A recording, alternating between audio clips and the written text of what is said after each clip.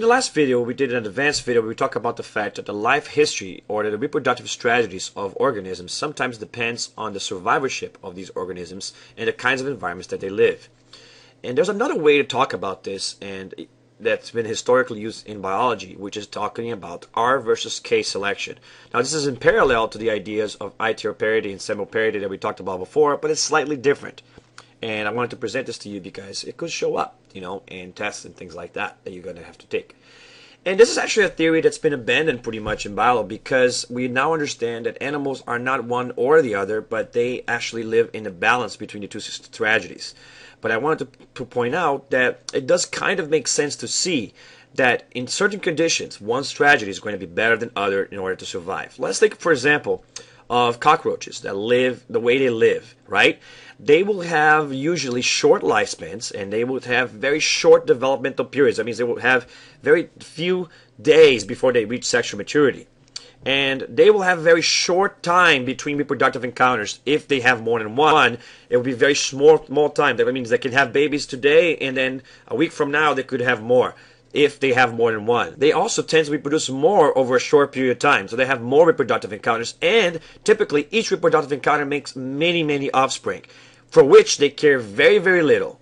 And typically because of all these things, they have usually smaller size as well. And because they're not caring for their offspring, they probably will have less of this offspring actually survive. So the numbers that actually survive, the survivability of the offspring is very, very low.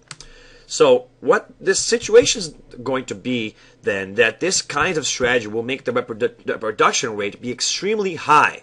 And we call those species R-selected species because remember, in the formula for population growth, R stands for reproductive rate. So these are species with focus on maximizing reproduction. Because think about it, having a shorter lifespan, with less developmental periods, with more reproductive encounters very often, with a lot of children per reproductive encounter, what you're doing there is you're trying to maximize the shortness of the life cycle at the expense of the energy to maximize the number of offspring. And if you live like that, the populations will explode very often. You have very great shifts in the population. You're going to see the population going fast a lot and then all of a sudden crashing against the carrying capacity and then dumping again. And this cycle will repeat itself. And that's the line you see over here where the population grows almost exponentially, but then so many of them will die off that you're going to go back to the beginning. This kind of strategy is going to be common in places where the environment is unpredictable and the organisms are under constant predation or in a very harsh environment. They're very unlikely to survive for a very long time. For example, in succession, the pioneer species were going to be the first ones to come through, and they have to live in a harsh environment where their chances of survival are very, very low. So it's advantageous for them to have thousands of offspring and have very short lifespans and making sure that each offspring will have a small chance of survival. But since you have thousands of them, chances are at least a few of them will survive. So they will tend to do better in situations where the population density is not very high, and then they're going to have a chance to explode and vary a lot because of that.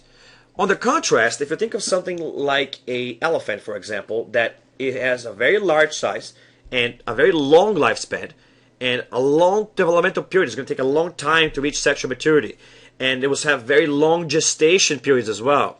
Very few reproductive encounters over a lifetime or over a long period of time, and very few offspring per reproductive encounter, but it will care extensively for the offspring and spend a lot of energy caring for the offspring.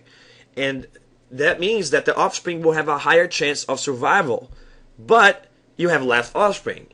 So in this situation, it's going to be better if the environment is more stable and there's less opportunity to grow the population. In other words, when you are actually close to the carrying capacity already, when the population is at the situation where you are already in the balance, in the equilibrium of being close to the carrying capacity. In those situations, it's better to make an offspring that has a higher chance of survival and going to be better at competing with others for those resources which are now in a high population density you're going to have to fight for. So it's better to be more invested, more technical, larger size, and all those things.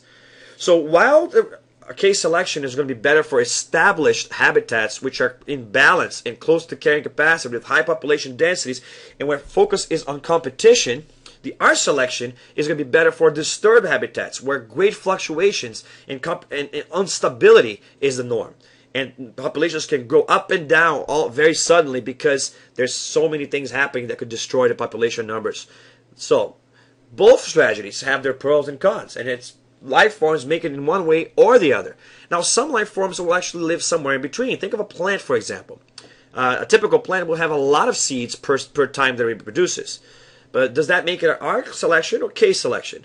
Well, if you consider the size of most trees, for example, if you consider the amount of investment and energy that it takes them to get to the point that they will be ready to reproduce, then there's like a balance between the two of them.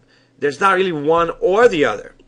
And what about bunnies, for example, which are typically mammals? So in a way, they would be typically more K-selected. But since they're under constant pressure for the environment and the chances of their survival are very low, they tend to have a little bit higher reproductive rates and actually have shorter periods between reproductive encounters and have a lot more offspring than the typical mammal will have. So this means that no organism is really going to be K-selected or R-selected. That there's a balance between the two of them. And that it's really more of a construct that we use to understand that, in general, animals will vary their reproductive strategy depending on the kind of environment that or the kind of pressures that they're under. That in certain circumstances, it's better to focus on reproducing in large numbers.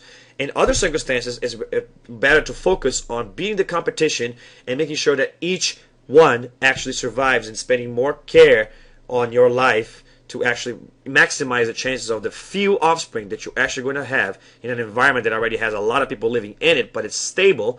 That offspring will survive.